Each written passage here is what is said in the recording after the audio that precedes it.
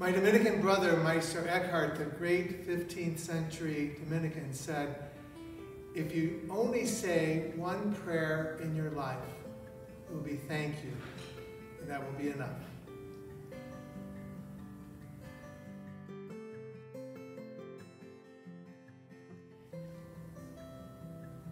God, giver of every good gift. Today we give thanks for our many blessings.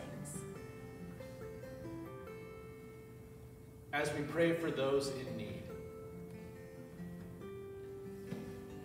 We give thanks for our family and friends. As we pray for those who are lonely. We give thanks for our freedoms. As we pray for those who are oppressed.